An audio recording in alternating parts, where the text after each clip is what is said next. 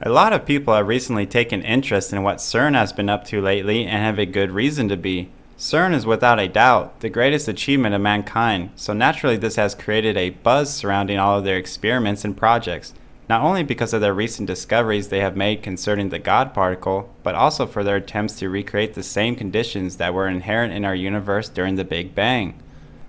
Since CERN began in 1954, speculation on what these experiments could ultimately cause were a concern for many people, including many other physicists and scientists, namely that CERN could potentially lose control of its machine and accidentally create a black hole that could swallow the entire planet. This buzz also has been fueled in part by their own management. The director of research and scientific computing at CERN was recently quoted as saying, "Out of this door," referring to the LHC, "might come something, or we might send something through it." Also, CERN's very own CEO, Rolf Dieter Heuer, was given several talks named Breaking the Wall of the Hidden Universe, and has made comments during interviews in line with Mr. Bertolucci's. Further speculation has been caused by some of the world's most prominent scientists suggesting the possibility that the experiments done at CERN could open a miniature wormhole or even rip apart the fabric of space and time. With what their own CEO and director have said concerning opening a doorway, and what other top physicists in the field have been theorizing, it is not unreasonable to assume that there is much that CERN is not telling us pertaining to their research. In a moment, we will begin to examine the hidden symbolism that CERN is using as they proceed to conduct arguably the biggest and most expensive experiments in the history of mankind. Some of what is said in this video may sound a little bit hard to believe, but if you are a believer in the Messiah, Yeshua, or Jesus, you already believe in a bunch of seemingly crazy things. You believe that the earth was flooded and that Noah and his family and two of each of the animals in the world escaped on a giant boat. You also believe that Moses parted the Red Sea and talked to a burning bush. You also believe that Jesus was able to walk on water and feed 5,000 with only 5 loaves and 2 fish. But don't worry, I believe in it all too. So all I'm saying is try to keep an open mind about all of this. In the world of the occult, there is an accepted or common meaning of symbols, and then there is an esoteric or a hidden meaning behind these symbols. In other words, in occult societies, these people aren't going to tell you openly what these symbols really mean, or that they are in fact used in their worship of their god Lucifer. But don't worry, I am going to blow the lid wide open and tell you exactly what it all means. These secret societies or secret clubs hide things in plain sight because that is part of their ideology. Since they work in the shadows, what does a shadow need to survive? A light source. So they hide their dark deeds in the light so that they can continue enslaving you and your free will.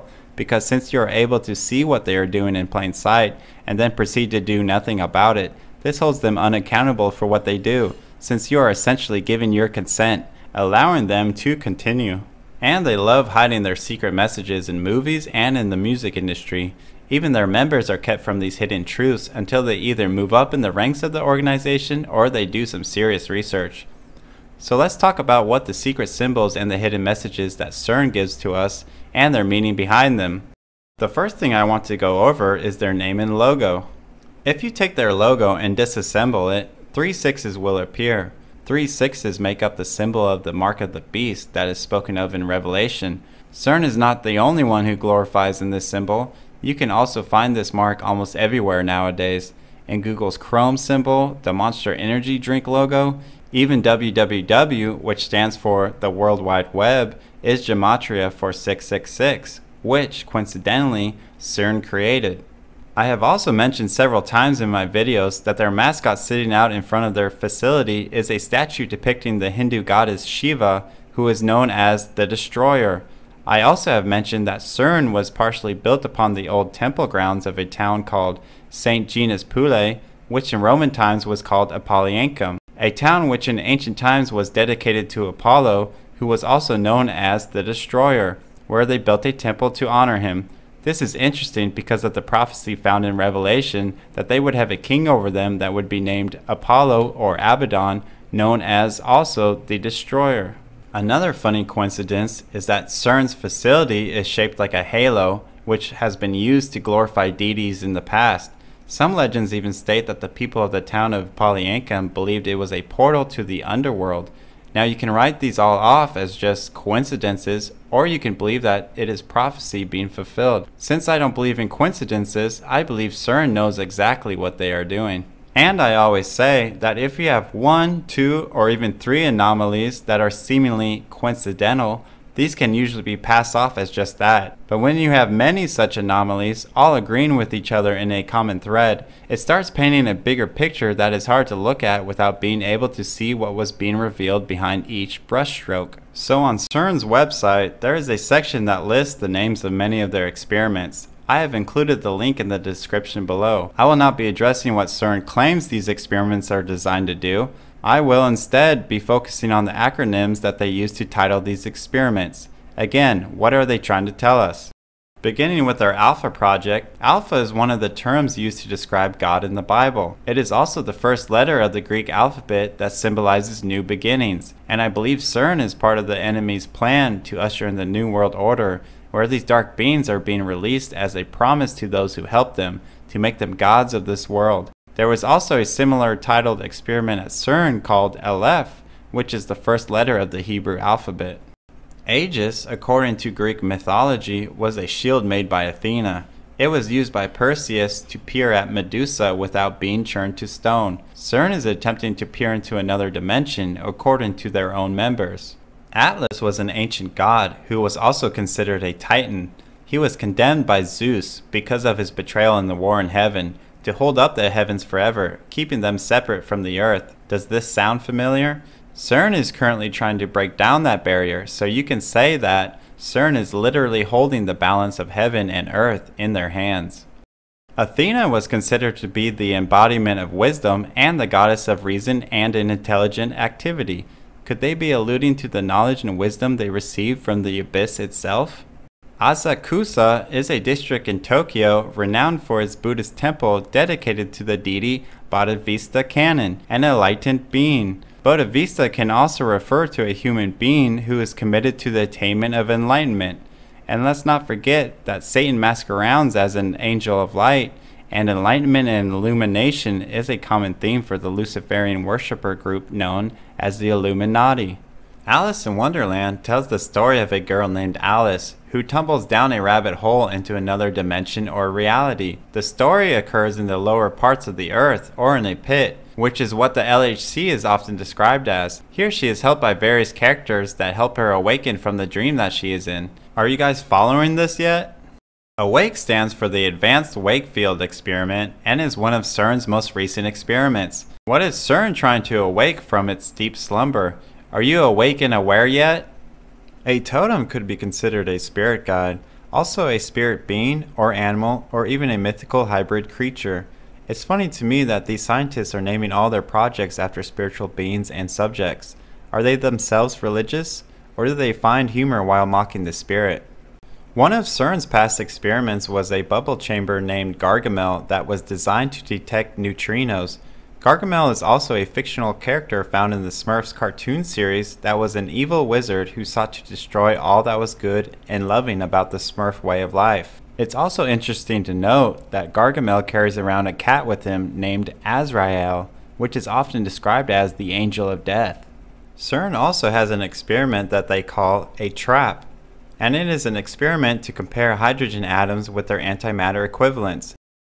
Delphi was a sanctuary of Apollo and an ancient city in Greece, and according to history, there was a great high priestess known as the Oracle of Delphi that would commune with Apollo to see the future. Recall that CERN is located at the site of ancient Apollo. Cerberus is the name given to a triple ionization chamber system used by CERN.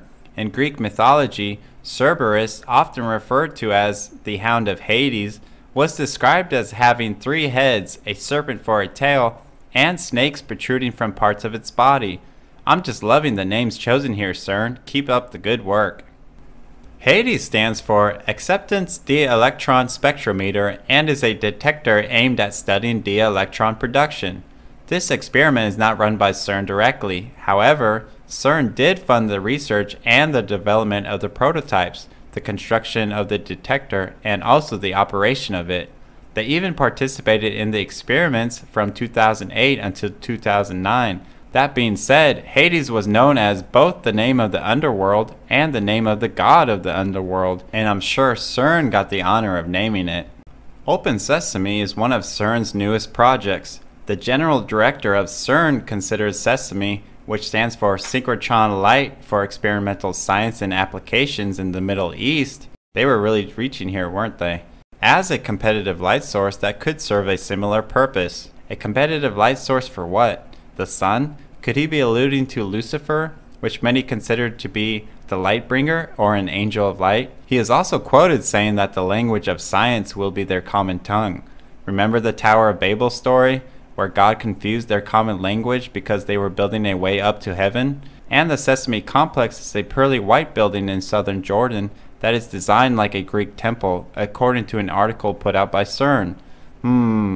Very interesting, huh? After its decommission in 1999, the component parts of Bessie were donated to the Sesame Project. Could this be named after the famous lake monster of Lake Erie? Or even more incredibly, named after the witch who lived in the 16th century, who was burned at the stake for practicing witchcraft, and her admission to the use of a familiar spirit. It sure seems to fit the picture that CERN is trying to convey here. On a website entitled witchesofthecraft.com, the author, Lady of the Abyss, has this to say: Opal is also said to be a very spiritual stone, and can help one be invisible in situations where they don't care to be noticed. How much of CERN's activities are going unnoticed by the public? The compass is an ancient symbol of the secret society known as Freemasonry that is used with a carpenter's square as the symbol of their organization. The compass taken by itself is a symbol of the heavens, or of the galactic cross, which the Illuminati believe is the key of Solomon, the tetragrammaton, which can also allude to the constellation of Orion. And I have mentioned before that CERN is really a portal aligned to the Orion constellation, which from legend is where dark negative entities dwell. The solar Axion telescopic antenna is perhaps the most obvious example of what I'm referring to at CERN. It was a proposal that CERN acquire this telescope for its research of dark matter. I have been unable to confirm whether or not they got this telescope, but just the fact that they wanted to get a device called Satan should speak volumes to us in light of everything else we have learned. And to finish it all off, CERN is actually just short for Sun Unos, who was the Celtic horned god of the underworld, and we can see the evidence of this if you watch one of the most recent Illuminati rituals that took place in the celebration of the opening of Gothard Tunnel, the world's most longest and deepest tunnels ever created.